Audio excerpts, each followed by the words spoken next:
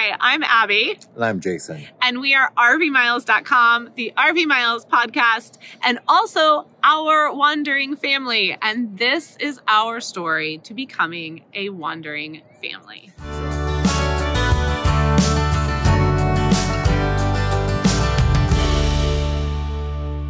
So we have been putting together a series of videos on going full-time, becoming a full-time RVer for anybody that's interested right now. And this is the second in that series. And we decided for one of these early videos, it would be great to tell our story about how we became full-timers, whether we're liking it, whether we're not, all that sort of stuff. How much time do you have? So we travel full-time with our three boys, Jack, Ethan, and Henry. They are 12, 9, and 6. We've only recorded that portion 3 times now because Abby's gotten it wrong. You know what? It's been a long day, and sometimes they feel a different age than what they are. So we came from Chicago, where we lived for about 15 years. And we both went to Chicago to go to school. Yeah, that 15 years includes us moving there to go to college. So. And that's where we met. We didn't start dating then, but we started dating later. But we spent the majority of our adult lives in Chicago. And I was working 2 full-time jobs plus some freelance work and making what most people would consider a good amount of money. But it was still difficult to make ends meet. And I wasn't seeing my family at all. Yeah, it was requiring him to work 2 full-time jobs in order to make a living that would keep us all safe and provided for. And at that time, we should back up and say we have been on the road for almost 4 years. And so at that time, we had very young ones at home. And we were in a position where we were renters on the north side of Chicago. We weren't too far from Wrigley Field. And our landlord said, hey, we're going to raise your rent about $300 to $400. And we just thought, wow, that's really astronomical for an apartment that didn't have any bells and whistles. We didn't even have a dishwasher in the kitchen. We didn't have in-unit laundry. I was taking all our laundry to the laundromat.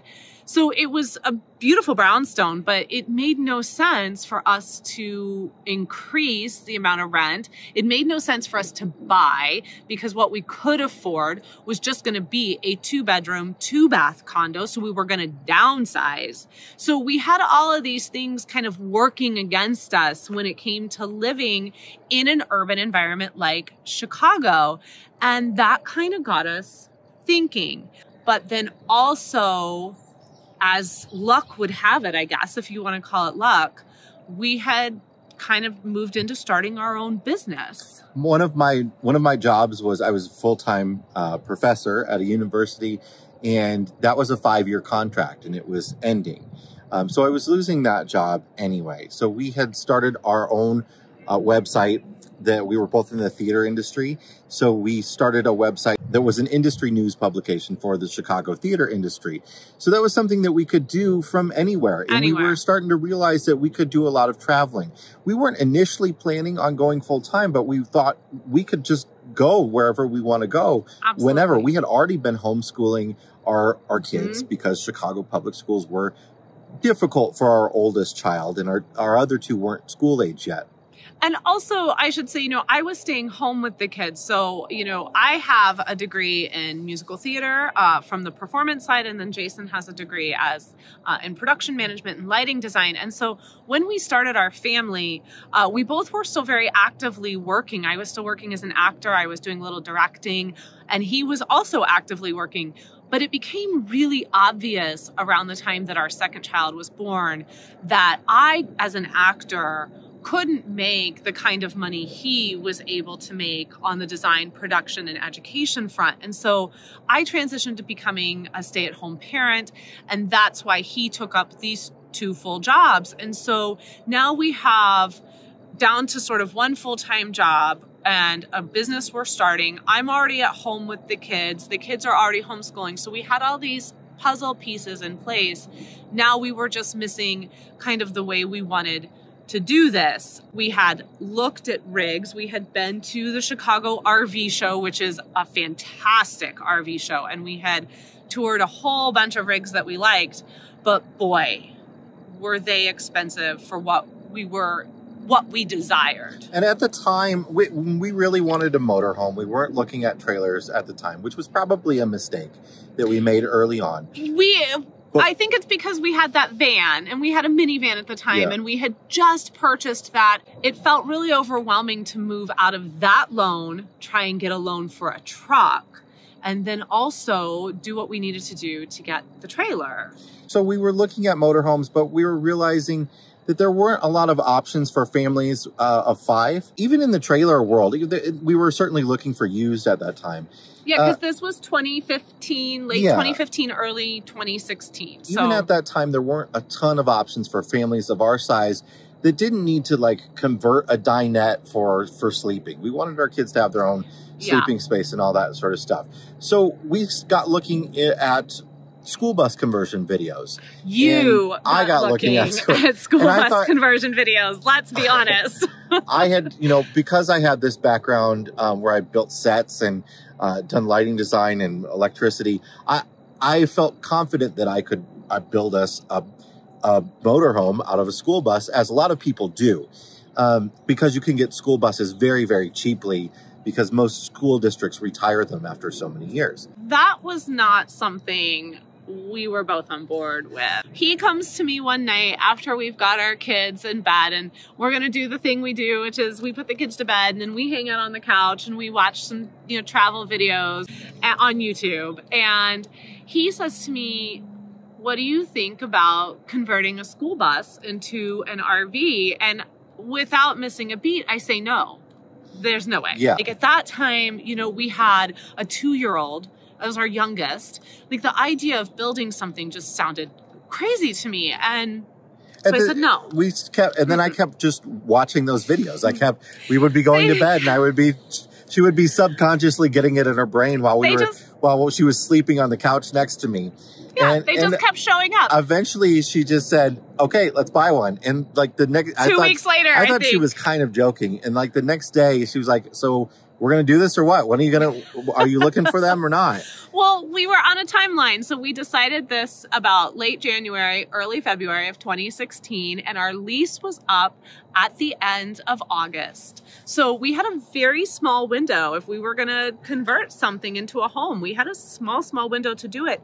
On top of the fact that you were still working, we were building a business, and we were raising 3 small children. And so, I was like, if we're going to do this, let's roll this ball. So within 2 weeks, we had bought this school bus in Ohio. We all loaded into the minivan. We drove to Ohio. We bought the bus. We drove the bus back to Chicago. On the way back, Abby is calling around. I'm driving the bus. My first time driving anything that big. And she's driving the minivan back. But she's also calling places, trying to figure out where we can store this thing and work on it and build it. Not while I'm driving. I had done the bulk of the work on the way down there. Yes, but on the way down there. We found a place right across the border in Indiana, and he was going to rent it to us for just $100 a month. He was going to let us build there. And the only caveat was that there was no way for us to hook up electricity. So we were going to have to do all of this with a generator and then with battery powered tools. So we drive it there. We get there late. We drop it off, and we drive back to Chicago. It's about an hour drive back to our apartment. And this is what we did for 6 months. This is how we converted our bus. We completely gutted it ourselves. We built the entire interior exactly the way we wanted it to be, with a few modifications because it can't be exactly the way you want it to be. And that's how we ended up becoming a full-time RV family. We started off as a bus life family.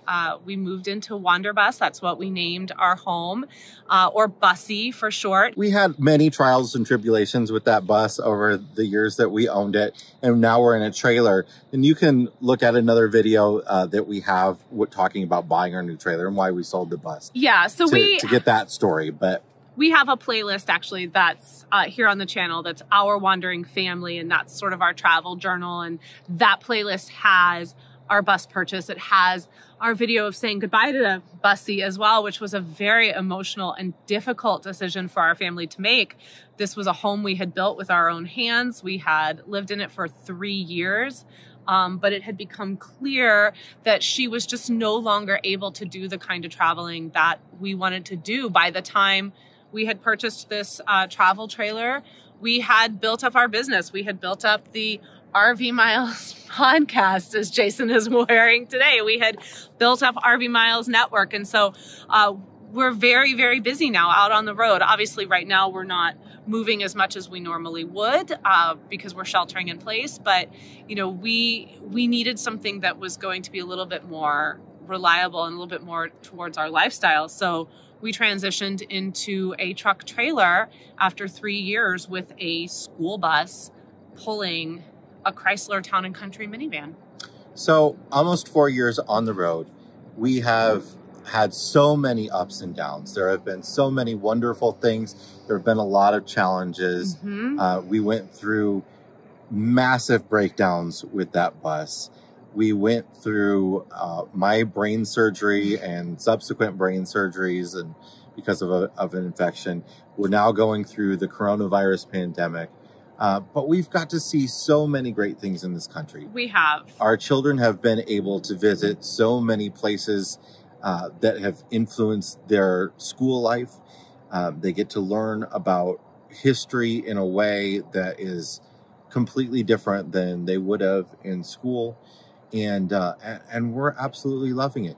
This life isn't for everybody. There are certainly challenges to it. And there are certainly types of people that shouldn't be doing this, that wouldn't enjoy doing this. But it's definitely for us. And we love that it is just a different type of lifestyle, that we're doing something different and fun and crazy, and that every new town is a new adventure. You get to find all these new places, and we don't really go to all the most popular places in the country.